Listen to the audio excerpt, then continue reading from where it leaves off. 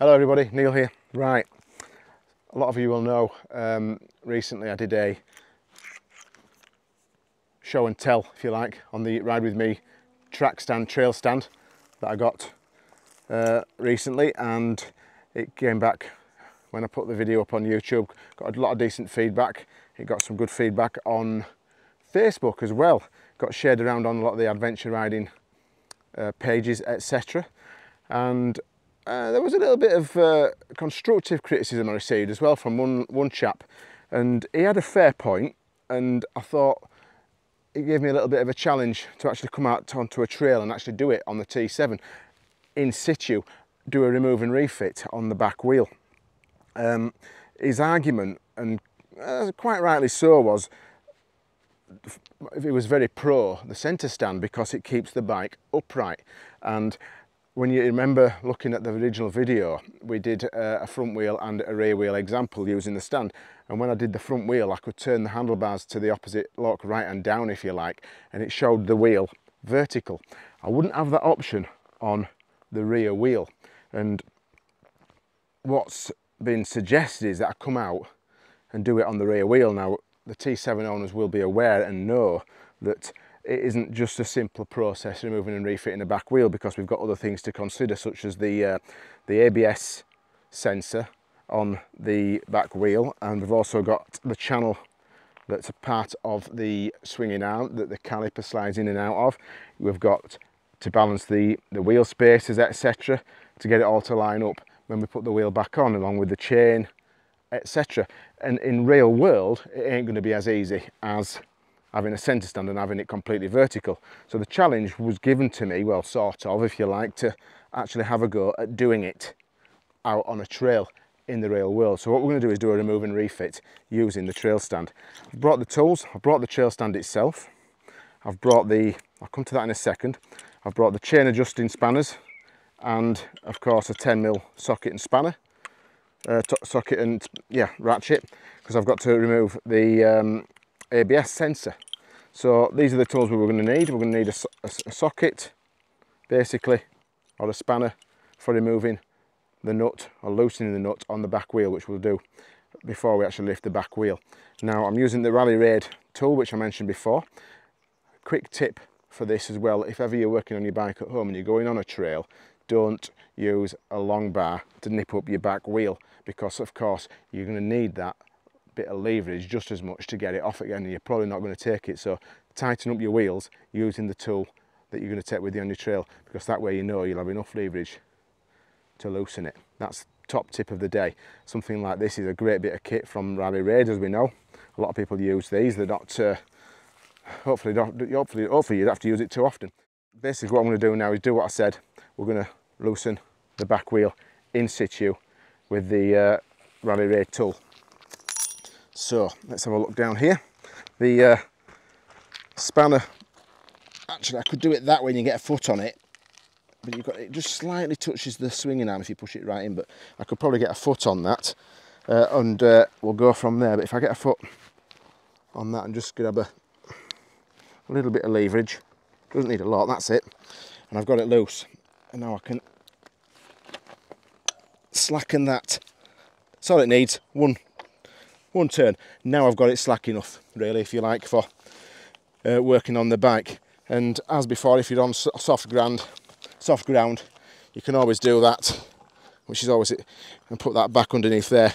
That was a better angle than when I showed it last time, because it's not going to move. You can use that as a nice bit of firm ground. I've got a reasonable bit of firm ground here, so I won't use that this time. Now, so I'll leave that there, not a problem. Right, so what we're going to do now is, as before, we've got the front brake on with a tie wrap. I've already done that, and that's rock solid, because if I lift the back wheel up, we don't want it pushing away. We're going to get to the stand. Now, I've had a bit of an adjustment from last time. I got a message from Colin, who makes these, all along with his engineering friend, and he pointed out that he uses on his T7. He's got a T7 as well. If you come in here, and I'll show you, I originally had my nubbin ring here mounted below, and he suggested it's a better spot to have it higher up here. It's a really more usable spot, so we're going to use that this time. If you've got a T7, that's where you need to be, to put that into there, and then we can work on which hole we're going to use here. So back to this again. I think we're probably about second hole up on this because we're on a bit of a stand. I want to get some height underneath this particular section here. Now what I'm going to do, I've got the gear, I've got the, one thing as well, what I remember is, remember your exhaust might be hot, so while you're messing around here, don't burn yourself on these pipes here. If you're out in the bush or anywhere that's a bit remote, there's nothing worse than a burn, so be careful when you're doing that. Now this is quite simple, I've been making hard work of this, but just watch you don't burn yourself on your exhaust, and all you've got to do is just lift it up, and it takes no pressure at all. It might be a 200 kilogram bike, but that was absolutely easy as, really. Now that's the stand in the air, and that's my wheel in the air. And I'm just going to show you something. This is very impressive. That is absolutely solid. I'm not going anywhere with that. I can swing on it. It's really good, sturdy. You've got to have some confidence in that. It's very, very good. And you're not going anywhere. So now, let's get to work. What I'm going to do, like all good boys, I've got my motorbike gloves. I've always got a pair of spare working gloves. Local, I don't know what if you got around the world. Bunnings for us, B&Q in the UK, I think they've got Bunnings now as well. Just get some Trojan tool gloves, bang them in your toolkit.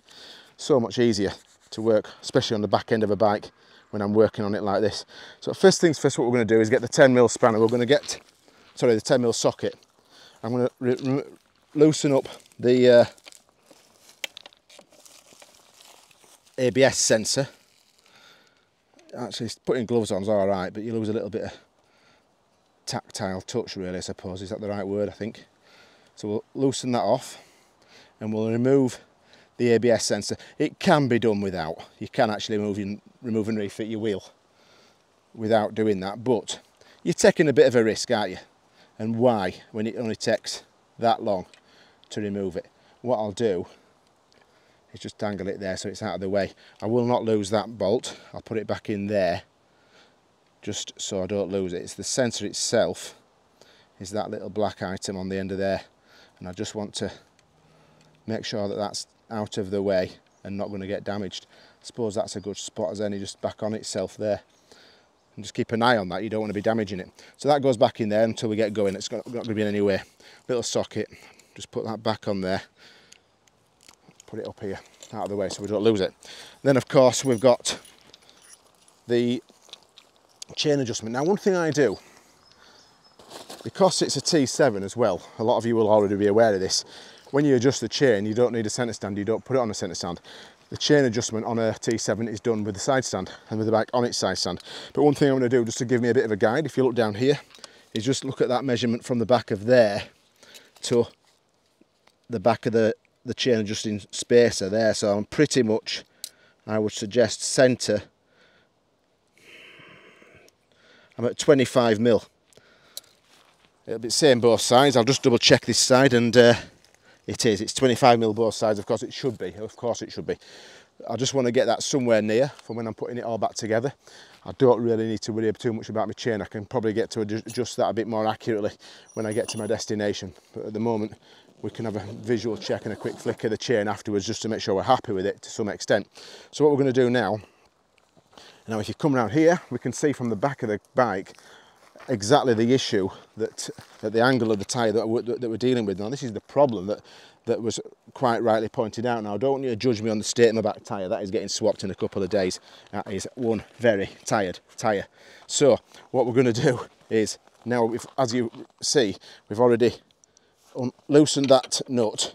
We can back it off a bit more now, and that's loose. I'm not going to take it off fully. Now what I'm going to do is, where did I put my little spanners? I put them in here, did I? I put them back in here when I was messing around with my tape measure. Wouldn't always have a tape measure, but that little thing's so handy. So what we're going to do is crack off the chain adjuster nuts. So they've got a nut on the bolt there. I'm going to back it right off, get it out of the way. And then what we're going to do, just move it in a little bit. This is going to give us the adjustment to take the wheel off in a minute. One thing about this as well, which I like, of course, doing it this way, having that angle, I'm slotting in and pulling out the axle, if you like, across. I'm not working uphill when I'm putting it back in, so that should help.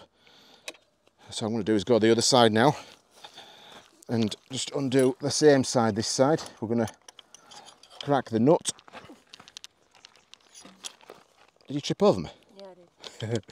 So what we're going to do is, I think King Kong tightened that. I just want to make sure I'm not, that's it, knackering it. Back that right off there. And then we'll do is push this in now. It's a bit of a fiddle. You ain't got all the best tools when you go on you ain't got your home snap-on gear or your brittle gear, have you, when you're out on trail? You've got your little toolkit that comes with you that you've put together for trails. It's not necessarily the best, easiest stuff to use. It's a get your home kit, isn't it? Which is important. Which is what we're talking about, isn't it? Really, at the end of the day. So what we're going to do, I'm just going to keep going with this. Get that bolt run right in. And remembering, when I go the other way, I'll be looking for around about a 25mm when I've got it all back together. Which is good. Might be easy with that glove off for a minute. With this smidgy stuff, I can run it in with my fingers. That's much easier. Not as easy with the gloves. So I've run that right in, so I've got this adjustment now. I'll do the other side. And then what we're going to do is whip off. That's still a bit tight, that side. I'm going to whip off the... we're going to have a mess with the axle, then we'll take that nut off and we'll take the wheel out, which is what it's all about. So when we've got it out, this is the big challenge. I hope that this works out okay, because as I say, I'm a bit remote from home at the moment, so it's like throwing myself in the deep end just to prove it can be done without too much hassle. It isn't going to be as simple as he says at home. At home I've got a paddock stand for this, but of course here, not at all. Don't lose your spanners. That can go in there. Right, so what I'm going to do now is whip the nut off. A little tip here as well. I'll have a zoom in on here. This is a cool thing. This is a washer, quite straightforward. But there's always a right way and a wrong way to put a washer on. They've got a sharp edge and a smooth edge. So when they press and make washers in a plate, the press will come down, put holes in, and it'll have a smooth edge. So you want your smooth edge out every time. Not necessarily important, but if you're a bit anal like me, that's always a cool thing to have done properly. You know, put the washers on the right way around. Who knew? Right. With that in mind, I don't want to lose that. I will also stick that in the back of there. Actually, you could actually do with a rag, couldn't you, really, to put it somewhere? I'll put it here on a leaf. I don't want to lose that. I can't go anywhere without it, so I should be all right. Right, so now we're at the stage now where I'm going to put my gloves back on. And here's the big chance now. What we're going to do is prove the fact that this can be done. This is the whole reason for this video, is to see if we can take this back wheel off and comfortably put it back on. So we've got the wheel to there. We're confident, you saw me swinging on it earlier, we're confident we'll take that spacer off, that can go that side. And what we're going to do is push the nut out, and out it comes this side. One thing to remember as well, I suppose if you've got some rags, it's handy to do it. And this is the issue that Matey was talking about on the Facebook page. Things like this now would be handy if I had a rag. I haven't, so I'll have to clean it up before I put it back on, because I'm going to put it on dirty floor. Not the most sensible. I'll put it there on the leaves to keep it as clean as possible, because it's got grease on it, of course, so I don't want to be filthying it up and then putting it back in again. In a day, again, we are looking at just getting ourselves home. So on this side, if you come around this side, I'm fighting with the caliper a little bit, and I want to also make sure I don't lose my wheel spacers. I'm going to drop the wheel out, and I'm also going to push it forward. I'm going to try and get this chain off, and I'll put that around the back of the swinging arm. I've got it as far forward as I can there. I've got lots of chain loose, there it is. So the chain's off this side. What I'm going to do is just drop the wheel out. Job done. So that caliper, can I in fact just go there for a minute? And that's the issue now. I'm off. I've got my back wheel out. Job's a good one. Now you'll notice there my spacer. So it's worth having a cloth, isn't it, or a rag or something. Like I said, just so you can clean these back up. I will find something to do that before I put it back together. I've got a wheel spacer this side, wheel spacer for the other side. Now these aren't Yamaha ones. I got these again from Rally Raid, funnily enough, the same people that make this. They're they've got a slight beveled edge, slightly better seal, and these are of a better, higher quality than what Yamaha put in. And they are beautiful, and they last a lot longer, and they just don't tarnish, which is superb. Right, so the back wheel's off, and we're ready to go back. So we'll do our repair, if it's a puncture or whatever we're doing, and then we can go back in again. Now, this is where the fun starts, isn't it? This is what we're talking about with the angle of the back wheel that we're working with. It's not vertical, and like you say, it'd be a lot easier on a centre stand. I admit that is the case. Now, so what we're going to do is do the bit. This is going to be the struggle time, but again, it's better than just laying your bike down and doing it without a side stand at all, without a centre stand at all, or even a track stand. You've got to have this track stand or a centre stand. Now, this is where we're at now. Let's get cracked on, see if we can get it back on again without too much of a battle. Now, what we'll do, if I can just show you here as well, because a lot of the T7 wheel owners will know this, what's very important here is that slider there is here. Now this is the things that gentleman, I can't, as his name's escaped me, is on the Facebook page. I will message him and send him a video of this and get his address and send him some stickers, because it's a good idea to do this. But that's got to slot on there, and what it will do at the same time, I've got to line that up. I've got to line up the disc, like he mentioned, with the brake pads and get it all back together, and that's going to be the battle here. So what we'll do first, let's get it lined up as near as for starters, and this is where we're going to need a little bit of hip work, a bit of strength, and a little bit of wriggling. And like he said, it's not going to be easy, and he's right. But you know, it's a good challenge to get in here and see if we can lift it up and get it working. So let's get this caliper on. Like we said, we need that in the right place and get that sliding. And you see it sliding along back and forth on there, so we know that's happy there. And now it's a case of lining everything up all at the same time. Now get my angle right on my wheel. And you know, luckily, if you're in a group ride, you'd have people holding stuff in place for you. But that's besides the point in this case. I'm going to want to make sure that I can do this on my own.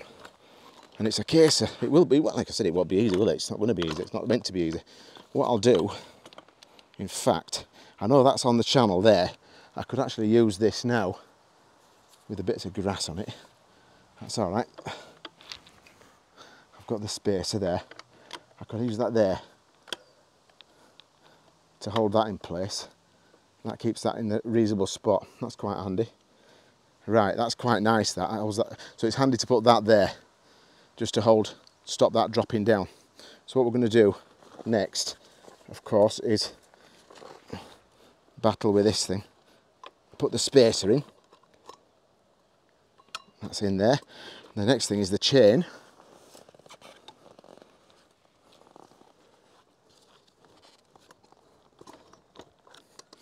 I'll get that on there. This is why I like to wear gloves. And this bike needs, you can see it's been on a trail recently because I've been blatting about on the trails. There's no point in giving it a wash and bringing it up here. I've got to work through all the muck, the mud. Get your crotch right in, actually, that's quite a good idea. And you can push and lift it a little bit.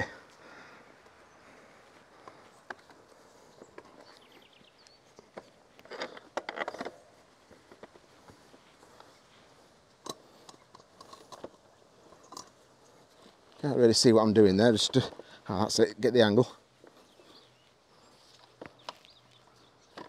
Happy days.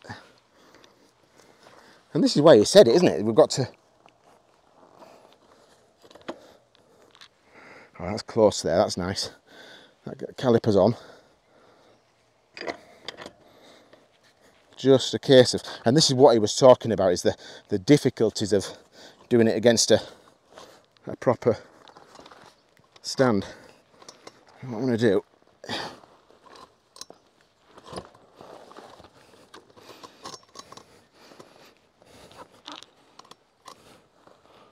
I get it a bit further forward there? I think I possibly can.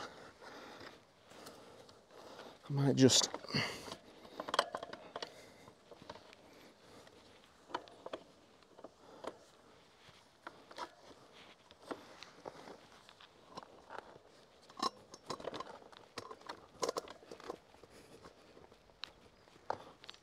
get the crotch into it.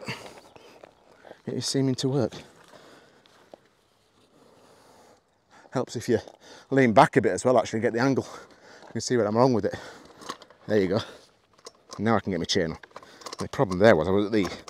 There, see that? Chain's on now, that's going to help a lot. What I did there is I leant back and I could see I was way out. It's a case of stepping back and having a look at it if you like. So now, that's made it a lot easier. A lot easier. The important thing, of course, is that caliper onto the slide, which I pointed out earlier, and there it is, it's on. So that's the caliper on, which now means I can lift the wheel with my crotch, if you like, taking into consideration the brake pads. If I can get that bit of grass off there to the caliper there. Happy. Lift that. It's just the lifting of the wheels the issue, but I'd have that problem, I think, if regardless of the it is easy with a track stand. Sorry, with a, and that's the exact point of the video. Oh, I'm doing it again. So lean back, you can see where I'm going wrong. There's absolutely, that angle is what he was talking about, and he's right, which is good, but I just want to prove it can be done.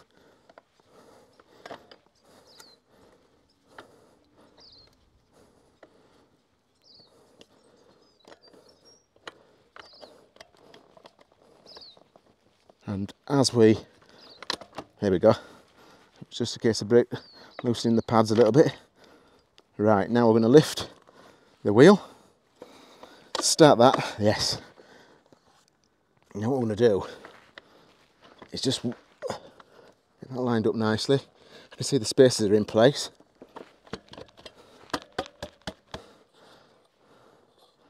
Get my brain into gear.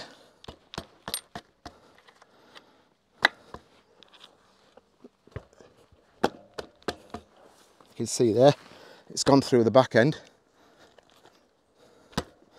I'm just going to spin the wheel at that point. I can see there, just get that caliper, make you double check that that slide is on the calipers into the slide.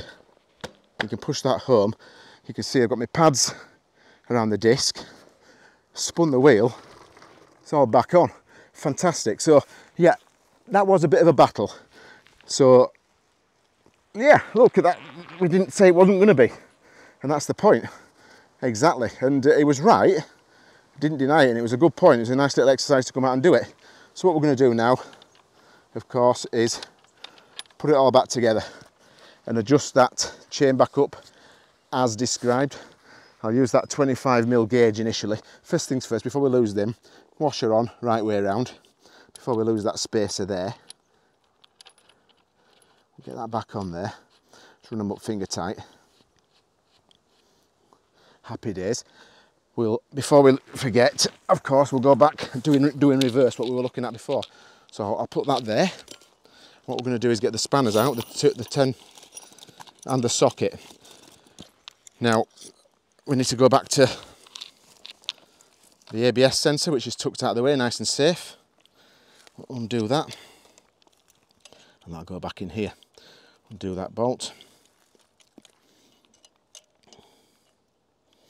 That'll go in there. Run it in with his fingers for now, as far as we can, and then we'll nip it up in a minute. There we go. If I can get it on. There we go. Just a nip, that's all it needs. Right, so at this point now, we've got that home. This side, I'm going to run it up as far as I can fingers wise, or to some extent pretty close. That's it. So that's the wheel and the chain back in place, and it's spinning. Of course we haven't got the alignment. So what we'll do now, we're happy everything's back in place. Let's kick it off its, let's take it back off the stand. Happy days. Now, we'll put this away, stop it getting mucky. I can go back in here. Put my old man's glasses back on for a minute. This is when we start looking at adjusting the chain up. And in this instance, we've got quite a bit of adjustment to find. At this point now, we can take off the front brake. So we'll just take that because we're back on the ground, and we need to move the bike a little bit. So I can get a little bit of movement to sort that chain out. So let's just be happy that that's there. What we're going to do now is use the, which one was it now? It's the 10mm spanner. We'll use that, and what we're going to do is look for that 25mm gap, and we'll just start moving this back. And when I'm at 25mm, I know I'm the same as what I was before. End of the day, end of this ride, end of any ride, the bike will be taken home, cleaned, lubed, adjusted, back up again. So we'll double check that. But if I got it 25mm each side, I'm not going to be far away, am I? In relation to what we were saying earlier.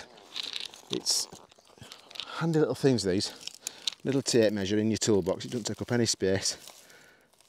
And I'm almost there.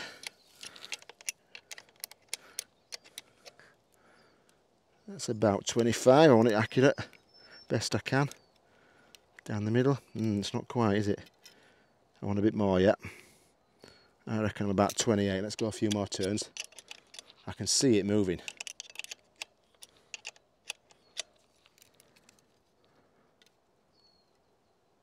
Cock on that side. I'll run that nut to there. Let's go to the other side, I'll nip that up in a minute. Same on the other side.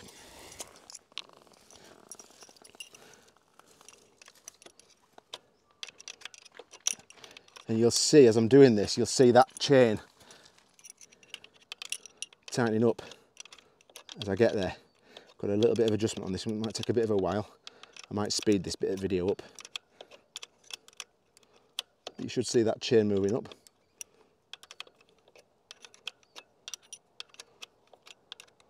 It's a slow process, isn't it? But it's going to get us home. And you know what? I probably made hard work of that. I think I could probably get a bit more practice at doing this. At the end of the day, it's not, hopefully, it's not something you have to do very often, is it? You know, it's, you don't hopefully not get a puncture that often. Oh, I am happy at that. That's 25. So what I'm going to do, now that's probably, it's a bit slack, is that still? I'm going to go a bit further. And we'll do the same on the other side. This is the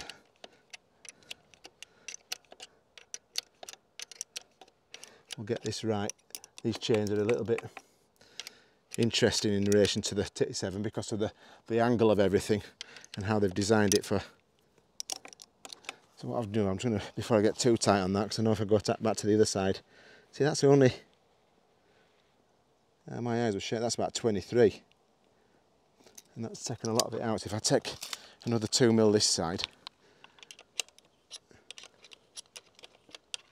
I reckon that will be something like, it's not perfect. When I sit on the bike, it's not far off. When I sit on the bike, that'll take a bit more of that tension out because of the geometry of the bike. So we'll have a look. What we'll do, we'll nip that out at that. We'll just have a double check again on that measurement to make sure I'm not miles out and I've not read it wrong. I'm actually 23mm there. Maybe I was in need of some adjustment, and I'm 23mm this side. Fantastic. So what I'll do now, I've got my 10mm on the back, and we'll nip that lock nut out. Done. Don't need a lot. Same this side. Just need running down a bit more.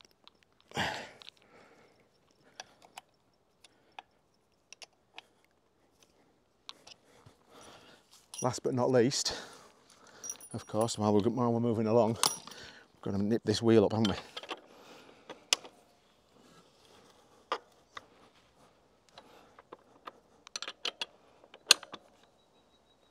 At the end of the day, it's just to get us home. All it needs is pretty much, I don't think I could get that any tighter by hand. So I'm happy with that. That's all back on. Best thing to do now, another tip I suppose at this point, let's go back on the stand, give it a spin to make sure we're happy. And we can see, let's put it back down to what it was. Second from the bottom. That might be just worthwhile. There's no, in this situation, as long as you're not burning up and you're not getting heat exhaustion, you've got time. Just, what I should have done is put the front brake back on again, shouldn't I? Be careful with that. There's no dodgy noises there. So yeah, I should have put the brake back on, but job's done. What we're going to do now is put that away, back in there. Put my spanner away. Let's just have a visual look around. It's looking pretty good. I'm going to move it into just push it backwards and forwards, make sure there's nothing obvious. I'm pretty happy with that, I reckon. This week I'm gonna have a go and changing that tyre. I've never done that on a motorbike before. 39 years, I've never done a big motorbike tyre by hand, and I think it's time. I got my finger out and did that. I'm gonna have a crack with that this week. I've got a Conti, no it isn't, GPS tractionator motors to go on front and rear. So that's going in the bin. As you can see, it's knackered. So that's it, we're done. Good challenge. Thank you for mentioning that's worth doing, and we've cracked it. It wasn't easy. It wasn't meant to be, was it? And I never thought it would be, but I think for the amount of times you're going to do it, I think I've proven that you don't necessarily need that centre stand. Thanks for watching. I hope that's useful. See you on the next one.